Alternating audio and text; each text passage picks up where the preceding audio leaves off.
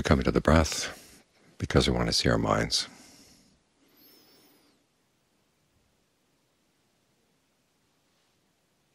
In one way, we see the mind all day long, but we don't have the right perspective. We're inside all the little worlds that the mind creates. And when you're inside those worlds, you don't see what's behind them. It's like that movie where they had created this false village, this false reality for this one person to live in. And as long as he didn't see what was going on behind the scenes, he believed that it was reality. So we're here to get behind the scenes. This is why we focus on the breath.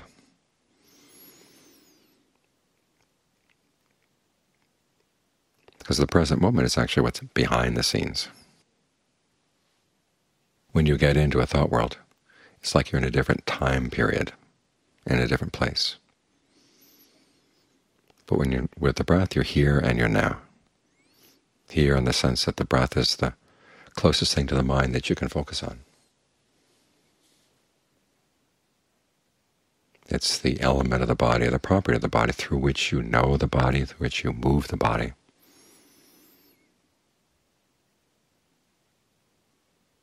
And it's right here. It's the closest thing you have to the body that you can be in contact with. And it's very sensitive to the movements of the mind. So when you look into the breath, as Ajaan Lee said, it's like looking into a mirror. So we want to make the mirror smooth, make it calm. Because this mirror is like a liquid surface. If there are any waves, things are going to be distorted. So try to keep things as calm as possible, coming in, going out. We're also now, in the sense that you can't watch a past breath, you can't watch a future breath. As long as you're with the breath, that gives you your anchor in the present moment. So when the mind is tempted to drift off into a thought world, the anchor pulls you back. And then you can see the thought world from outside. It's like a bubble floating away. And when you're outside of it, you can see the other mental factors that went into its creation. As the Buddha said, those thought worlds are what he would call becoming. And there's a long list of factors that precede becoming. And it's up to you, your habits, it's up to your past ways of looking at things. And when you look at dependent co-arising, you see it's a long list of factors, but maybe one or two connections will be the ones that strike home with you. Seeing how the act of attention, how you choose what you're going to focus on and how you focus on it. The Buddha never talks about bare attention. There's always a question behind it. There's an intention behind it. And as long as you stay grounded in the present moment, you're much more likely to see these things. So try to make this mirror of the mind, the mirror of the breath, as smooth as possible so you can see these things. Of course, you see them by getting the mind into concentration, because the state of concentration is a kind of becoming itself. There has to be the desire, and then it has to be the way you work with the breath, the way you talk to yourself about the breath, the images you hold in mind. Like, what is your image of the breath right now? When you breathe in, what mental picture do you have of how the breath comes into the body, how it moves around? And can you change that image? Ajaan Lee gives you lots of ideas for how you can think about the breath as energy entering the body in different spots. Right at the middle of the chest, going down through the abdomen, or coming in at the navel and going up, coming into the tailbone and going up, coming in the tailbone, going down, and lots of different ways you can imagine it. The purpose of that is, one, to gain a sense of how you can get the body into balance. Because the breath is already moving in different ways. The question is it moving well? Is it circulating enough so you can sit here and not get numb in your legs, not have a pain in your knees? How do you imagine the breath? How do you picture the breath so it brings things into balance? And as you're doing this, you also see the power of perception, the power of these various kinds of fabrication.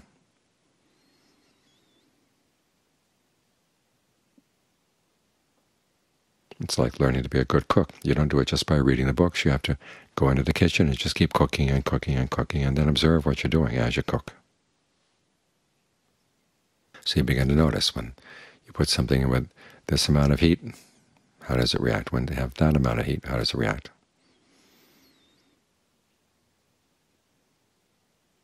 How do you learn to see when something is cooked just enough? In the same way, how do you figure out how much pressure should you put on the breath? How much should you give it some freedom just to move as it likes?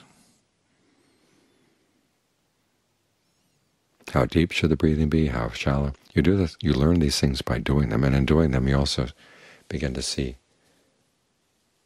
this is how the mind shapes its experience in other ways as well, not just while you're meditating.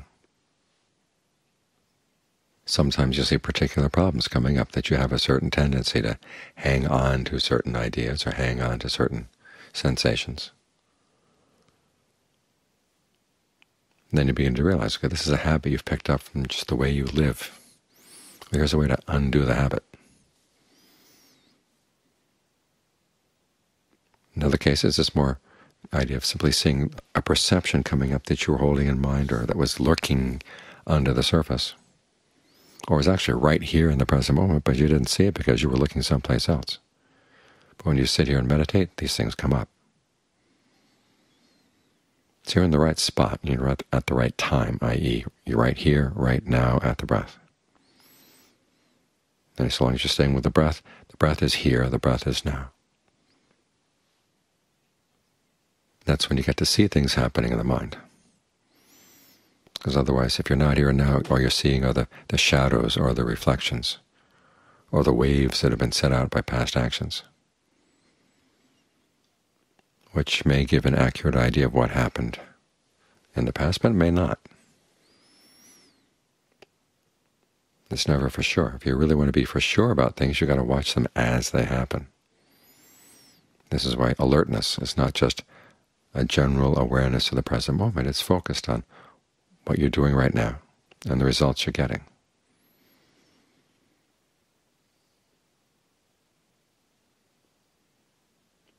And then whatever lessons you've learned from the past, you remember to keep those in mind. That's the mindfulness. The ardency is you want to do this well. So those are the three qualities you bring here: ardency, alertness, mindfulness. As the phrase goes, putting aside greed and distress with reference to the world. You don't have any reference to the world outside at all. It's just you and the breath right here, the awareness in the breath right here, right now.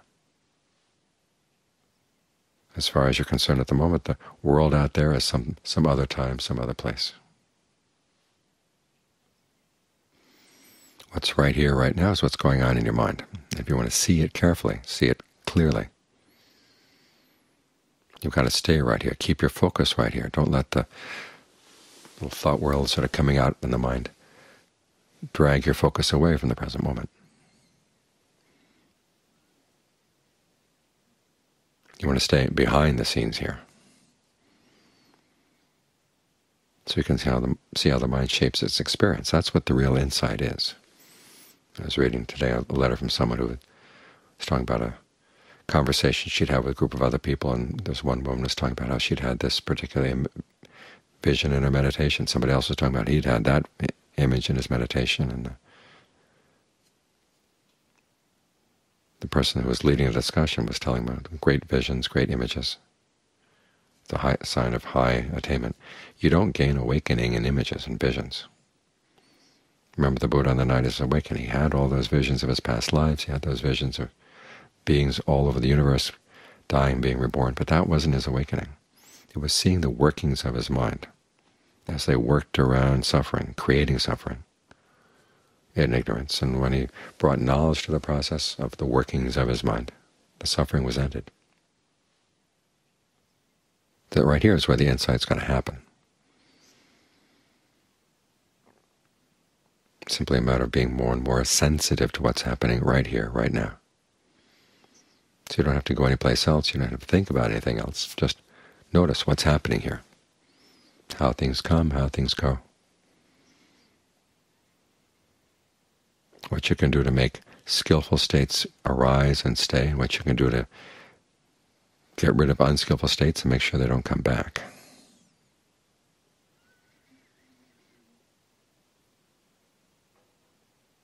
That's the element of ardency. That's going to allow you to see things clearly. It connects with the direct thought and the evaluation and the concentration. You pose some questions and you watch. And it's not just random questions. You've got questions with a purpose. And then you change things with a purpose and see what happens. That's how you really get to know the workings of the mind, by working them, as you keep the mind here with the breath.